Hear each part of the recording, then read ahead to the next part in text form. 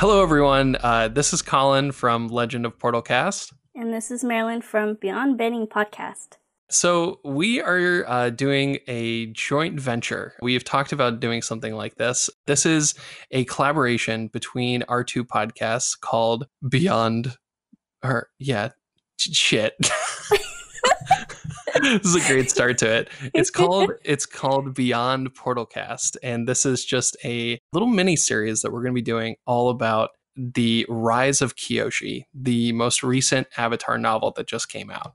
Yes, so Colin and I have decided to join forces because honestly, we both bought the book, and as we were reading it, we kept texting each other like, "Oh my god, Colin." Colin, and then it got to the point where I was texting in all caps, like, Colin! Oh man, it was such a crazy stretch because I was just buried in that book, and it was when the heat wave was happening here on the East Coast, and I just was like, all I want to do is stay inside with the air conditioning and just read this book all day, and that was pretty much what I did. Yeah. So we talked about it, and after kind of freaking out about it, and we're still freaking out about it, we wanted to do a chapter by chapter review of this book because holy shit, there's so much to unpack with this. It's insane. Yeah. I remember, oh gosh, Colin, I don't read. I honestly, everyone's gonna hate me, but I'm behind on the Avatar comics. I haven't read any. That's how behind I am. I know. Heretic. I'm working on it. No. I know. But Avatar The Last Airbender barely touches on her. And I already knew. I'm sorry, Aang, but she's my favorite Avatar. And so when they announced this book, The Rise of Kyoshi, I immediately pre-ordered it on Amazon. Amazon was really on top of it. They sent it a day early. So when it released, it was on my front porch.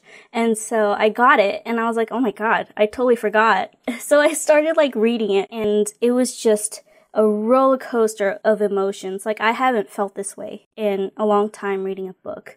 And then by the time I finished, I think I was trying to race you, Colin, because you, I texted you and I was like, oh, I'm on chapter 3. And you were like, oh, I didn't even start yet. And then the next day you're like, oh, I'm halfway. And I'm like, what the fuck?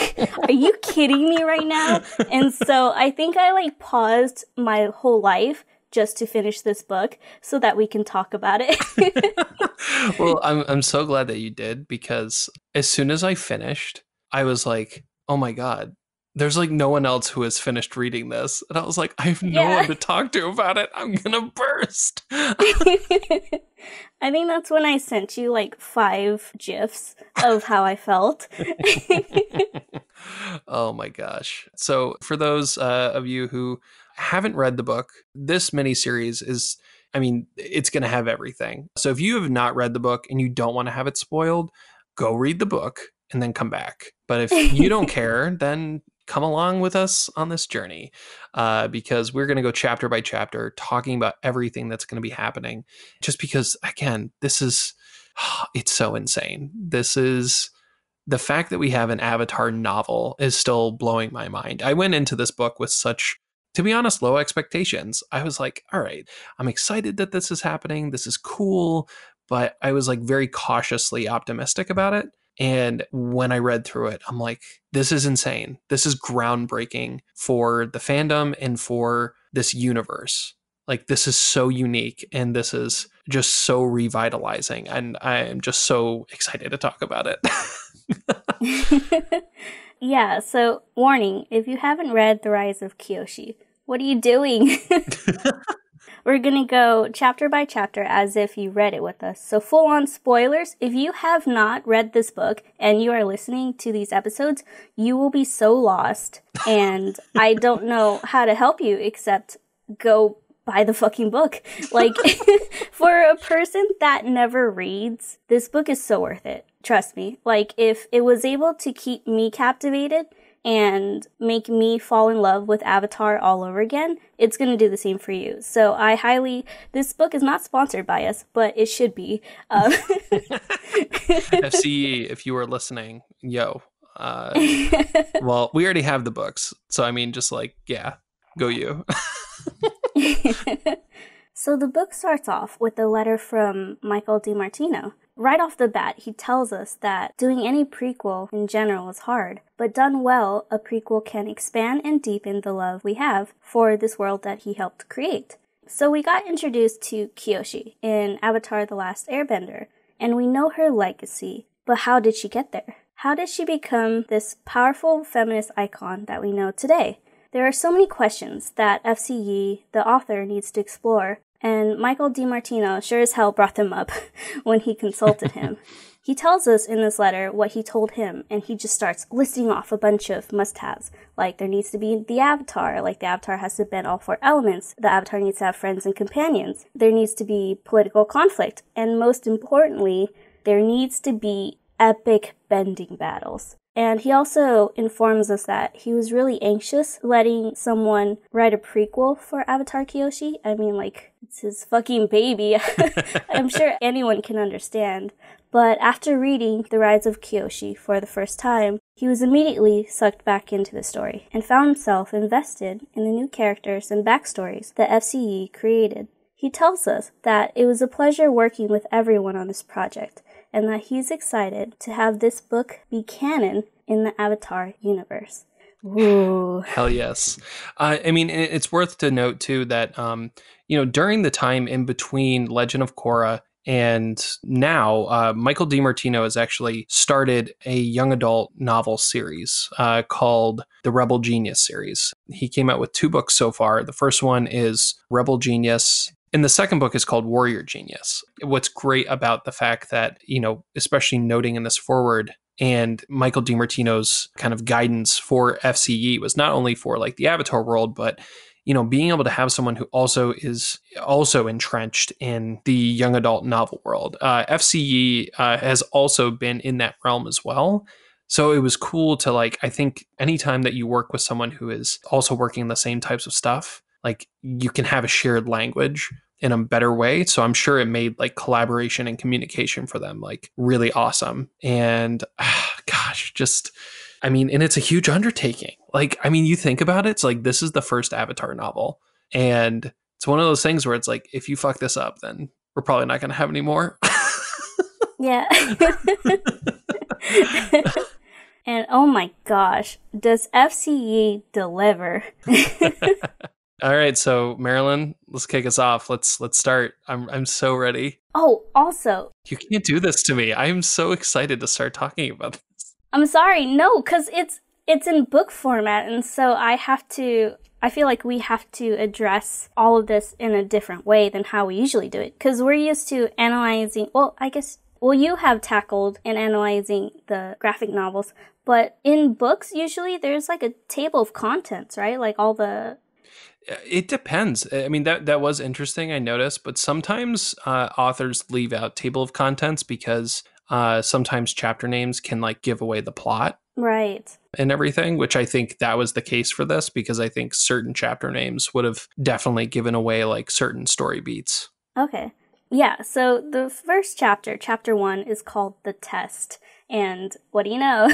It gives it away. So we get introduced to a small town called Yokoya. Jianzhu, the first character we meet, observes Yokoya for the first time with us as he rides through the city, or it's more of a town. He tells us that the town could have been prosperous, but fate did not wield it so. Even though the town is on the coast and on the way to Amashu, every ship sails past it because the winds are too good to pass up, and there's more of a convenient place to stop. The soil on Yokoya is not that great, and the farmers count their lucky stars if they can even grow anything. Even though the town is located in between the earth, air, and water nations, no one really cares enough to conquer it, which is perfect for Jianzhu and his friend Kelsang, because they are planning on doing a little experiment there. It's such a good groundwork, laying the setting, and as soon as they started saying oh, it's on its way to Amashu, I'm this is on a page right now. I'm freaking out that they're talking about this world that I know and love so well. So Jianzhu is riding through the town, and he passes by this random bare log that shoots up in the sky, and it's in the middle of the courtyard. He tells us that the log is probably meant to be the spiritual center of the village, but nothing is carved out. He reaches a hall and steps inside and sees rows of toys just laid out on the floor. Avatar alert! I'm sorry. Chapter 1, the test. His friend Kelsang, an airbender monk, has been meticulously laying out thousands of toys on the floor. Jianzhu thought one of the toys was out of place and earthbended it more towards the middle, but Kelsang ended up putting it back where it was. And it is in this moment that we find out that Jianzhu is an earthbender. Yes. Through some expositional dialogue, we find out that Jianzhu convinced Liu Beifong to let him do the air nomad test in the Earth cycle, and that Kelsang took the relics from the monks without asking them. All of this just reminded Jianzhu of how Avatar Kuruk would always tell him that it's better to ask for forgiveness later than for permission. Jianzhu tells us that Kuruk died at the age of 33 and that it's been 7 years since and they still haven't found the next avatar. And people are starting to freak out because it's never taken this long before. Some people think that the avatar cycle is broken because of how unpure and secular the world has become. And they've tried to keep the absence of the avatar a secret, but evil and corrupt people have picked up on this and have started to rise and gain power. There's so much to unpack, even just in like this part here. I mean, first off, that log in the middle of the village, clearly I'm assuming that Yokoya is what is now known, I think, as Kyoshi Island. Colin, it took me too long to figure this out. I felt so stupid. This is why I don't read books. So, I mean, it's amazing because we're already seeing that, like, you know, painting the picture of this town that is very not great for crops, but it's this amazing mix of like, it's not an ideal town, but that also kind of keeps it out of the way. And I love that he kind of brings up those details. And then freaking name dropping a Beifong. Of course, the Beifongs are a family that have been around for generations, but still, when that name first shows up, you're like, oh my God, crinkle tinkles down my spine right now. I am so excited to like see this. And then this revelation and this choice to have Kuruk die at such a young age is insane to me. That was such a surprise when I first read that. Yeah, it's, did they talk about it in the show? He died early, right? Or was it like after the show ended when people started looking into like the lore? I really do not remember them ever saying that he died early, because I don't know if we were ever given like a specific timeline. I think we had a timeline with Roku past Kyoshi, but I don't think anyone knew like how long Kuruk had lived. And if that is not the case, if there is there, I would love to know like where that is. But like that always flew under my radar. And I was like, holy crap, here is a self-indulgent avatar who clearly, it seems, died from his vices, which is already setting like such an interesting and dark tone compared to how the rest of Avatar is usually told in a story form, which is just insane to me. But we're not there yet, Colin. I know. I'm sorry. I have to curtail myself. Keep it contained. Keep it contained. I like what you said about the crops just being shitty. Like, Yokoya could be the best city. Like, there's potential there. And I like how, in a way, it reflects Kyoshi. Like, there's potential there. You just have to invest in it. And, ooh, chills. Yeah. Yeah, I mean, you hit the nail on the head. The town really is like a metaphor for Kyoshi throughout the story. And, oh, man, I love, too, that we get to see Kelsang, and we get to see the familiar airbending avatar test, with all of the toys, because that was such a great flashback during the storm of when Aang, was presented with the toys when he was like 12, and they're like, hey, do you know what these are? He's like, oh, I love these. They're like, well, you chose them out of thousands, and that makes you the avatar, which is just crazy because it's this like such a long-standing tradition. But you think about how they would have to determine who the avatar is, and like the Earth Kingdom it's fucking massive. Like, it is so huge. And this is before there were any like rail lines or any means of like really fast transportation besides sky bison, like just information moving across. I don't know. It's like, it sounds like a logistical nightmare. Also, I didn't put it in the recap, but Jianzhu is very, what's the word I'm looking for? He's very observant. Mm. In every place that he's in, he like hyper analyzes everything. And we get deeper into that when he's interacting with people. This dude is, even though he's Earth Kingdom, he's very Fire Nation, like Azula, where everything that he does is like a chess move. And oh my god. Ugh. I mean, I definitely agree that like he's always trying to play like 5 steps ahead. But what I also love, and we see this like characterized through him throughout the entire book. And what's great is that this book isn't limited to a singular perspective. It's not just told from Kyoshi's perspective. And when we have these scenes in the book with Jianzhu, like it is from his perspective. And we get that from the way that they're writing. And again, like you said, his observations. But so much of his essential being always comes back to this idea of neutral Jing. And he always is like coming back of like, let's just wait and listen and see what happens. But even though he's waiting and listening, he is still like planning out his moves in the meantime because he's like, I will wait and listen. But at the same time, I've got like 10,000 contingencies ready to like address all of these situations. We kind of get like a description of how Jianzhu and Kelsang look. And I don't know if, like, I assume every middle-aged man has a really long beard, but I'm trying to picture it, and I have yet to see an Asian man with like a full long beard. Usually it's just like Asian whiskers.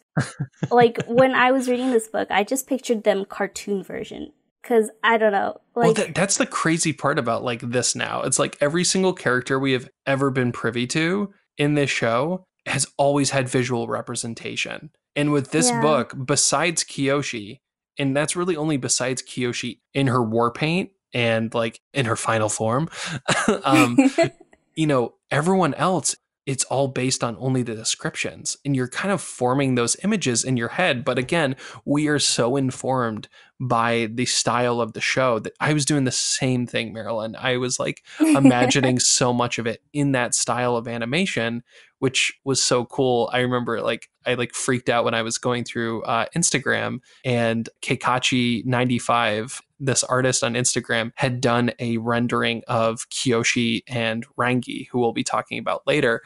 And I like freaked out because I was like, oh my God, it's a visual representation of these characters. And I like furiously sent it to you. I'm like, look at this.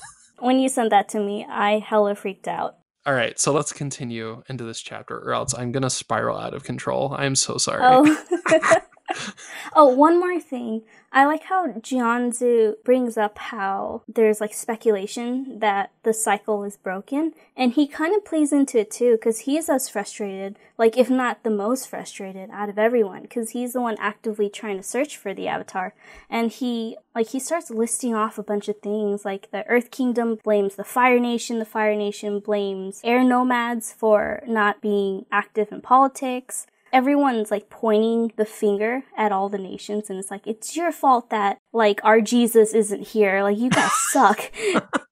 And Jianzhu, he's kind of fed up with this, but I feel like part of him believes in that, because it's like, poor guy. He goes through a lot, even before arriving at Yokoya. Like, and there's still so much we don't even know. Even with what this book like shows, there is still so much we don't know about how Kuruk's life ended and what happened towards the end there. So I feel like that's going to be explored a little bit later, but you're right. He has this like very unique perspective on the world because he has obviously been this worldly traveler. He's engaged in politics, and he is like this amazing vehicle to kind of see and like have a pulse on the world as they are going through this transition period. But yeah, let's continue. For the Earth cycle, it's tradition to use geomancy to find the Avatar. But after many failed attempts, and the book just starts listing off a bunch of people. Even Liu Beifong tried doing geomancy, but no one really succeeded. So Jianzhu and Kelsang decided to break tradition and to try this cycle with the air nomad test. And the test is simple enough. Out of thousands of toys, the child has to choose the right 4 toys that belonged to the past avatars. But the test seems to be more trouble than it's worth because so they get all the kids in Yokoya and they're like, hey, we have a test for you. They don't even say it. They're like, because these 7-year-old kids, they're like, hey, you can pick 4 toys. And they're all excited about it. And once they grab the 4 toys, they're all wrong. And so they take the toys back. I love that Jianzhu is like, okay, when this was done in air nomad tradition, air nomad kids may be disappointed, but usually they're chill as hell because, no earthly attachments. But Earth Kingdom kids are like, fuck no, give me my toy back. You can't just give me this toy and be like, nah, never mind. They're so fucking bitter about it too. But yeah, it's not just the children that are upset. The parents are fucking pissed off as well. One, they now have to deal with a screaming, crying child. And 2, they're super disappointed that their child wasn't the chosen one. It got to the point where Jianzhu and Kelsang couldn't even walk down the street because everyone was giving them the death stare.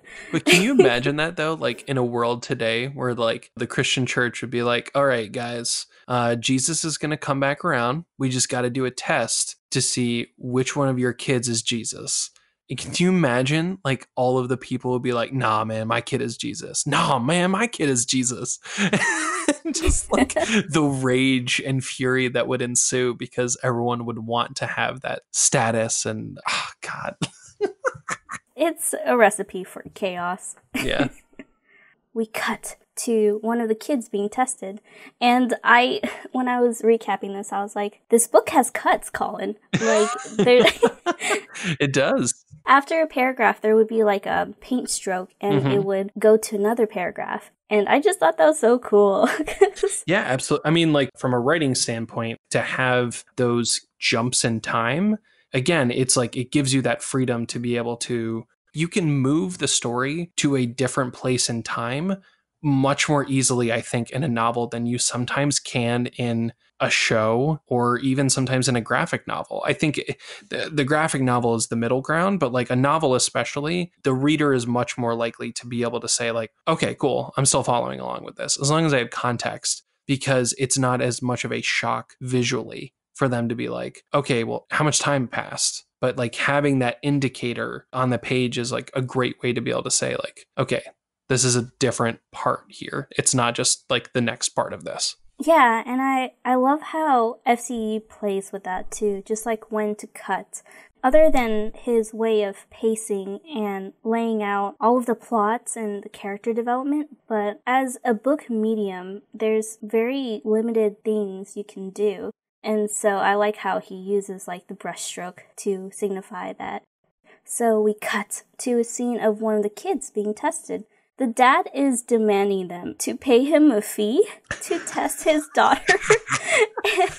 And Gianno gets pissed. He starts arguing with the dad, and Kelsang notices that his daughter had picked up the whirligig and is already eyeing the drum. That's 2 out of 4 correct. Jianzhu sees this and shuts up and gives the dad the money. Both of them are just so excited. Now the girl is picking up the hog monkey, and Kelsang is about to explode because that's 3 out of 4, and this is the best luck they've ever had for 7 years. All of a sudden, this girl just starts stomping on the hog monkey and screams, "Die!" And the dad chooses this moment to ask Jianzhu for more money. Kelsang's about to cry, and Jianzhu is so fucking pissed. He yells at them to get out. As they are leaving the room, they run past a girl that's watching from the outside. And this is when Jianzhu tells us that he admits that he overlooked her because she seemed much older than the other kids because of how big she was. As they approach her, they notice how underfed and poorly dressed she is, and gather that she's probably an orphan. Kelsang goes up to her and asks her what her name is, and she whispers, Kyoshi. Yes. The monk brings her inside and tries to sweet talk to her because she's so scared. Oh my god, poor little Kyoshi, she's so scared.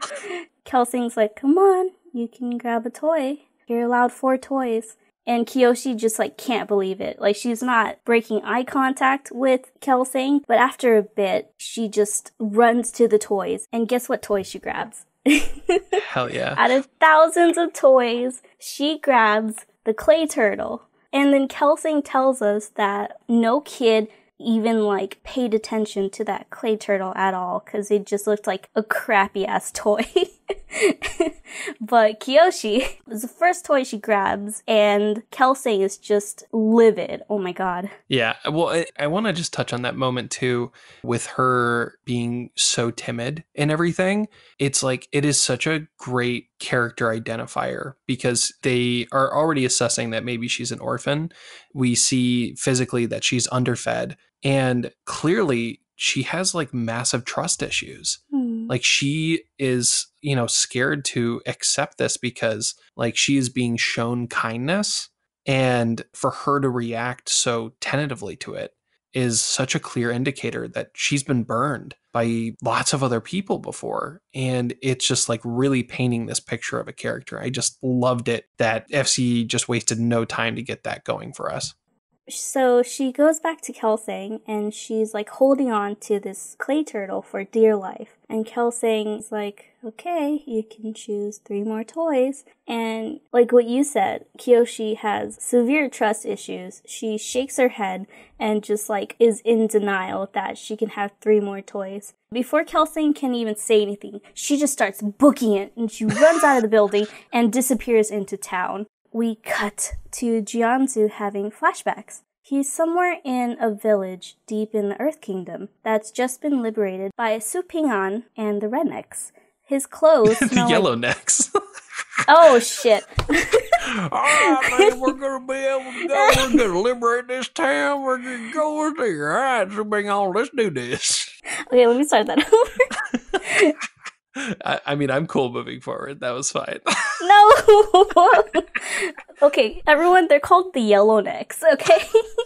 So, the village that he's in has just been liberated by Su Ping'an and the Yellownecks. His clothes smell like rotting flesh, and next to him is a messenger from the Earth Kingdom telling him that reinforcements are not coming. We flash forward a bit, and Jianzhu is now sitting across an ice table and looking at Tulok, lord of the 5th Nation Pirates. Tulok is coughing up blood all over the accords that's been signed by Avatar Yangshin that basically forbids him and the pirates from raiding the southern coastlines. His daughter / lieutenant is right by his side, giving Jianzhu the death stare.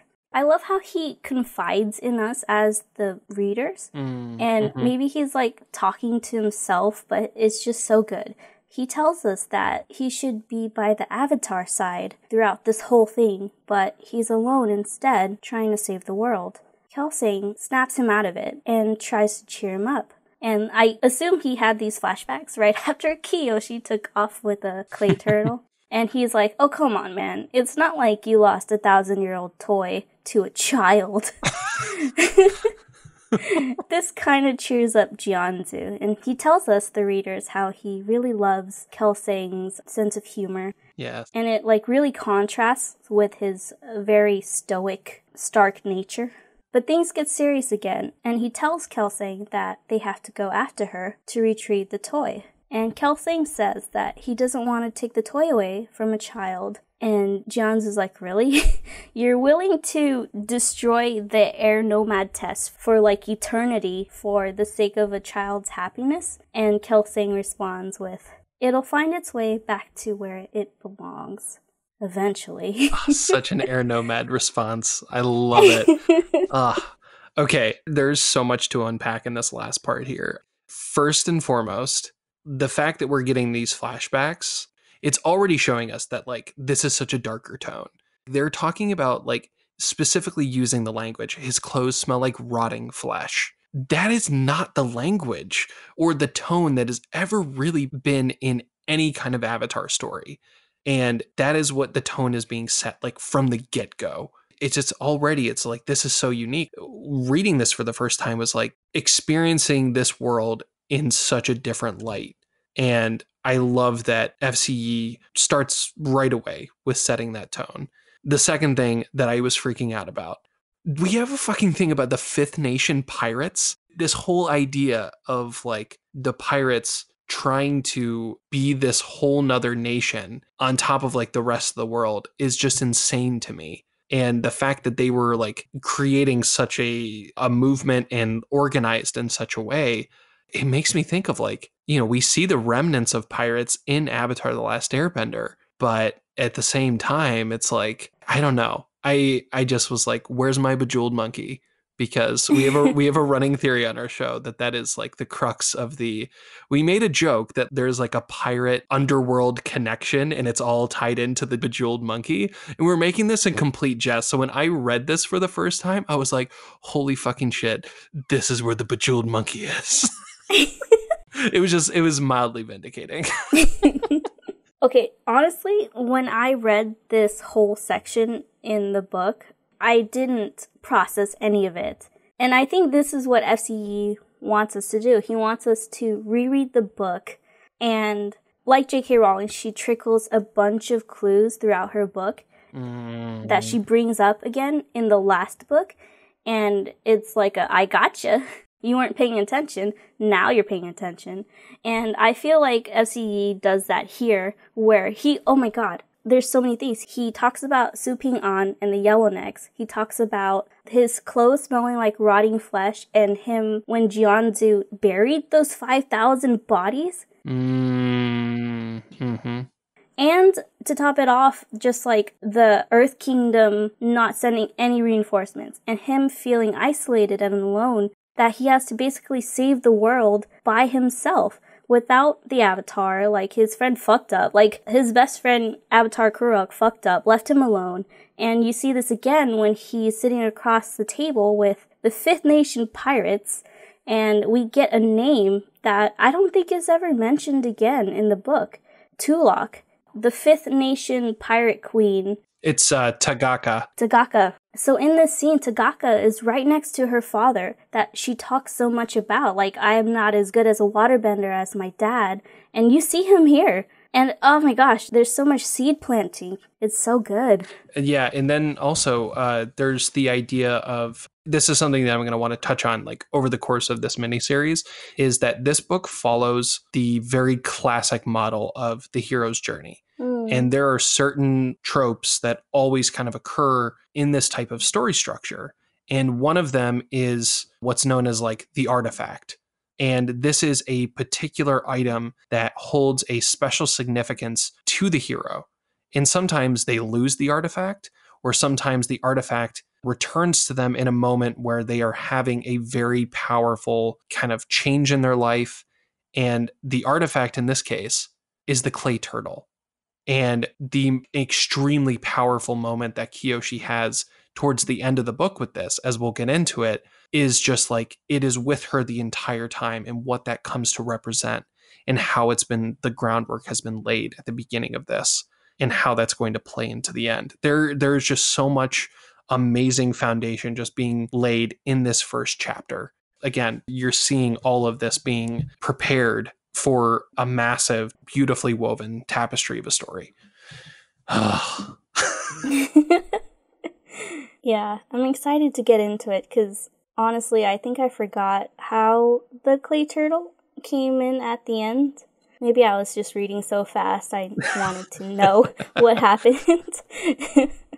So yeah, well, I guess that concludes kind of. No, it doesn't. No, I want to talk way more.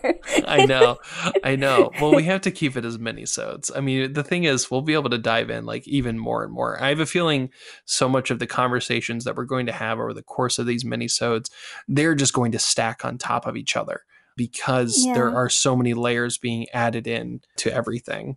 But I mean, of course, this chapter is called The Test. We got to see the classic Avatar test. that we were familiar with, and we were introduced to Kyoshi. But more importantly, we are seeing this story in the beginning from the perspective of Jianzhu.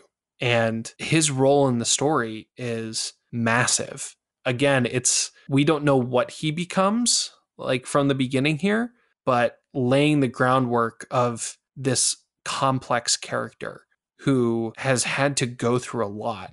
As we see just in this moment, he has had a crazy past that we still don't know fully about. And to know that he's a central role in this story, it's amazing that they're giving so much focus to him, which is not surprising because, again, that is what like the Avatar world is all about, is these complex characters who aren't just necessarily good and evil. There's so much in between, and there's so much that causes people to either fall to corruption or, fall to the dark side and that kind of deal. But, oh my God, I mean, it's just, this first chapter was great, and it was such a amazing start like to this novel. Yeah. One thing I did want to talk about before we conclude is that, did you understand the geomancy that Jianzhu was trying to explain? Like the Earth Kingdom test, they have their own test of how they find the Avatar. Yeah, I've no idea what that means. Like, it seems like they had bones in front of them and they put it on a map and they tried to like Ouija board it or something to find like an exact location of where the Avatar is located. And I was like, what the fuck? Which is, I mean, it's crazy though, because you think about like how long the tradition of the Avatar has been going on in all of the superstitions and all of the traditions, and how so much of that, especially for like each nation, how much time passes between each avatar that is associated with their nation. Because even if the avatar dies a very early death, I mean, you're looking at usually a minimum of like 100 years, but a maximum of, potentially like around 300 years. Yeah. Okay, so let's recap what happened in the first chapter. Yes. We get introduced to two characters, Jianzhu and Kelsang. Jianzhu tells us that it's been 7 years and they still haven't found the Avatar. The Earth Kingdom Avatar test failed, so they have resulted in doing the Air Nomad test. Kelsang stole the toys from the Air Nomads and managed to lose a 1,000-year-old artifact to Kyoshi that is an orphan and underfed and has trust issues, and took off with it. And the last thing we get is just like Kelsang trying not to freak out that he lost this toy. And some very dark and ominous flashbacks with Jianzhu of like adding this like mysterious layer to, who he is and what his past was, but clearly him and Kelsang having some connection to the past Avatar. And we also get introduced to Yokoya too, that is as much of a character as Jianzhu and Kelsang. Like, Yokoya is and will be Kyoshi Island. And it's so, just like the journey of Yokoya is as captivating as the journey of Kyoshi. And I just think that's so fascinating. Yeah, and that's like the cool part that we know, from the show, how Yokoya becomes Kyoshi Island. And it's from this moment of Avatar Kyoshi standing up to Chin the Conqueror and basically removing this like landmass from the continent to create an island. Knowing that detail and knowing that that's in the future is like one of those things where we're like, whoa, we know where her power is going, but it's cool to see her now at the beginning of her journey, where she is this like timid, afraid orphan child. Yeah. I feel like there's going to be a lot of us like just sighing and like throughout this entire miniseries. Oh my gosh. Would you be down? Every time a character dies, we take a shot. Oh my God. Just to set the tone for everyone that's listening to this and haven't read the book, what are you doing? But also, since you are listening to us and you are able to drink and willing to drink, you should definitely take a shot with us. But if you cannot drink, we do not encourage you to drink because, responsibility? We will never coerce you into drinking. It is your own free will if you want to join us. And maybe you want to have some lychee juice, or maybe down some tea. Cactus juice. Maybe just make sure the tea isn't too hot, because then, you'll like scald your vocal cords and be like, fuck these podcast people. They bug your throat. Yeah, don't do that. But, oh my gosh, no one died yet in this chapter, but... Yes. All right, well, I'm going to have to have something like prepared and ready. I mean, we start getting like to deaths like pretty soon into this, I feel like. I don't know. Like, I read through that book so fast, and already so much of it has already become a blur. I'm just surprised I remembered as much as I did. Yeah. All the feelings will come back once we recap every chapter. Yes. All right, cool. Again, we are going to be going through all of these chapters. So be sure to stay tuned for this. Follow along with us on this crazy journey as we kind of go and recap this book.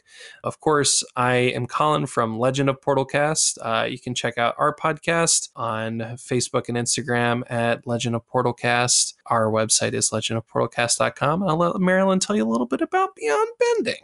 Yeah, check out my podcast, Beyond Bending Podcast. You can find us on all social medias, beyondbending.com. For this mini-series, since I'm in mid-season 1 on my podcast, we're going to be releasing this mini-series over at Legend of Portalcast first. And then once I finish season 1, I'm going to start dropping the mini-series content on my podcast. So stay tuned for that. Follow our tale. Join us on this journey. Take a shot whenever people die. Because you know what? We're in a new Avatar story where people do die. And it's not a uncertain, like, well, did they? Or, in the case of Korra, like, okay, like one significant person is going to die. Like, nah, there's several gut punches in this book. And you guys just best be ready for them. I mean, if you've already read the book, but like revisiting, opening those old wounds. Yeah, we talk about how analyzing this book as a medium, it's very PG-13. Mm-hmm. It's crazy because the world of Avatar, I feel like, was limited to the standards of like Nickelodeon and their rating system and the comic books. And I don't know how dark it got in the comic books, but this book is a very PG-13, especially with introducing like our very queer character. And her just liking a girl, it makes it automatically PG-13 because America sucks and they need to change their rating system because it's super flawed. But yeah, we'll get there. You know what? We're making steps. Korra and Asami happened at the end of Legend of Korra. Steven Universe has been happening. We're getting there. She-Rock. Yes. She-Rock too. Hell yeah, She-Ra. I love that show. All right, well, stay tuned for the next time we're going to be coming out with this. And yeah, for now, let us leave. Flame me out, hot stuff.